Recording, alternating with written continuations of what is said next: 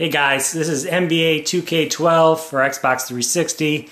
I just wanted to show you how bad the contact is this year.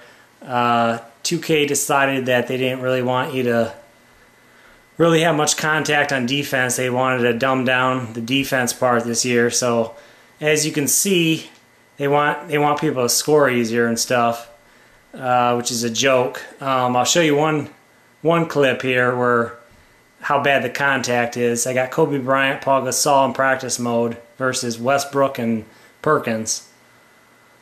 Now I get the ball here, I drive to the basket, go behind my back with Bryant. Westbrook comes up, draws contact, as you can see, pushes me off a little bit. And then Kobe Bryant just morphs right into Westbrook like he's not even there. Look at this. Look at this. That's how crazy it is this year. Look at that. Right through him like he's nothing.